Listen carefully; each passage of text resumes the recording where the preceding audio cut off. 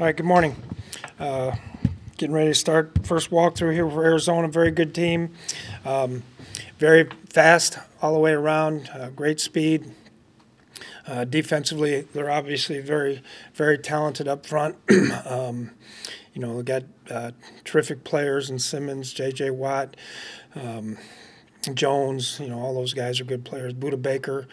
And then offensively, a lot of speed. Murray is always a challenge because he's got terrific speed, but all the receivers do a great job. Hopkins is a terrific player. So we're going to have to play good, start out fast, and play a little bit more like we're used to playing. So, questions? Yeah, with their defense, what did you see about how they were able to limit Derrick Henry last week? Yeah, they loaded up the box. They want to be a single high team for the most part if they can. They'll mix in a little bit of quarters and two deep, but they're predominantly a single high team that wants to get extra guys in the box, and they want to make you one dimensional, stop the run, and make you throw it.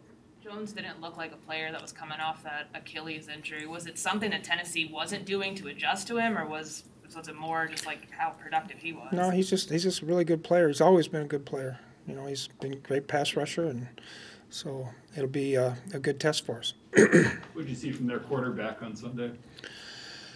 Very dynamic, big-time arm, scrambles. They do all kinds of different things with him, a lot of different things. Made a couple good blitz checks. Mike, there was the one play where he had a first down. He runs all the way to the right sideline, stops, runs all the way to the left sideline, stops, and then steps back and throws the ball for the first down. I mean, how do you defend it? Well, you gotta be pretty disciplined in the rush lanes, but saying that we're going to keep him in the pocket all day is not realistic. I mean, we got to do a great job, and if he gets out of the pocket, we've got to do a great job of locking on our receivers. I can say we're going to keep him in the pocket all day, but I don't think that's truly going to happen. And then there was one pass where he threw. I mean, he went right and threw across the middle like you're not supposed to. But you just got to be aware of everything with him. Yeah, he does. There's some unorthodox things that he does. I mean, it looks like sometimes, he might have a rollout to the left and he'll take off and go to the right. I mean, it's just the feel that he has for the game. So, we got to defend 53 yards and a third. I'm sorry. Are there any other quarterbacks you've ever prepared for that Murray reminds you of?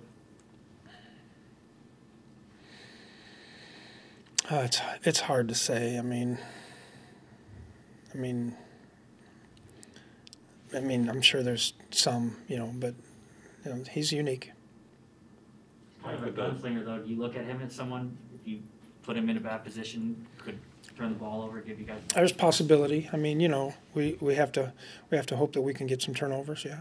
Mike, with them loading up the box and playing more single high safety, does that create more opportunities potentially to get the play action stuff going and take some shots downfield that way? Potentially, yeah. If we can get some protection and get guys on the right guys and get some open looks. Yeah, how are you feeling about the offensive line just going into this matchup across the board? Well, I think honestly, as you look back on that game, we can truthfully say we didn't play very good on offense, okay? But we still scored 24 points. So, if we eliminate some of these penalties that we had and we do a little bit better job in some of the protections that we had, then I think we got a chance to be pretty good. But we're gonna have to make sure that we identify the fronts, identify the players. They move Simmons around quite a bit, Buda Baker's around quite a bit, so we're gonna have to identify the fronts. And quite honestly, it wouldn't surprise me to get the exact same front we saw last week.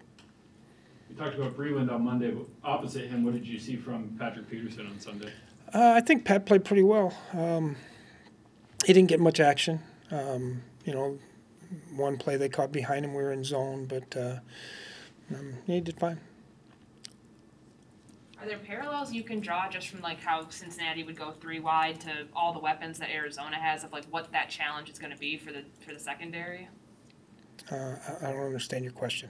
Just how, I mean, the way that Cincinnati used, Boyd, the 3 receivers, and just how many weapons, how they can spread it out in Arizona. Yeah, Do you- they'll a lot do of it. parallels between. Yeah, they'll do the same thing. I mean, they're in 3 wides a lot, sometimes 4 wides. So, yeah, that's who they are. Like in terms of identifying the front, is that Garrett, Kirk, the whole line, everyone? Well, a lot of it's Garrett, but a lot of it, Kirk has some dealings with that too. And then part of it is the communication. There's a couple times we didn't communicate it well. We end up blocking the wrong guy, and so yes, part of it's communication, part of it's identifying the front, but it's as a group. Cameron Dancer was inactive last week. Just where is he at in his career, in your opinion? What does he need to do to get back on the field on Sunday? First thing, he's got to play special teams. I mean, if you're a backup player, you play special teams. Given their pass rush, Mike, would you like to see Kirk try to get the ball out a little bit quicker perhaps on Sunday? Excuse me? Would you like to see Kirk get the ball out a little bit faster, given their pass rush, how quick they can get the ball? Yeah, it's all dictated on the plays. If you got, like I think I said the other day, if you got max protection, then you can hold a little bit longer. If you're scatting the back, you probably got to get it out a little bit quicker. So it's all based on what you're getting, what you're seeing, a lot of different things. I think he only, if I remember right, I think he only held the ball. I know the reporter at halftime said, I said this and that, but I think he just held it the one time. They had a 3-man rush, and when we're down on the 2-yard line, I thought he held it too long there. But other than that, I didn't see that he was just holding the ball. Do you expect Anthony Barr to get some practice today? I don't know. We'll see how he is. I talked to him a little bit today. He's feeling better than he did yesterday, so we'll just have to see where he's at. Are there things you can do to emphasize not taking penalties in a practice situation, or is that just purely left execution? Yeah, I can run them. If they jump off sides, I can run them. So I've done that before. It wouldn't surprise me to do it again, because if we start doing them, I'm going to get mad. But the last person on the team, I'd guess, to flinch would be C.J. Ham on the first play of the game. So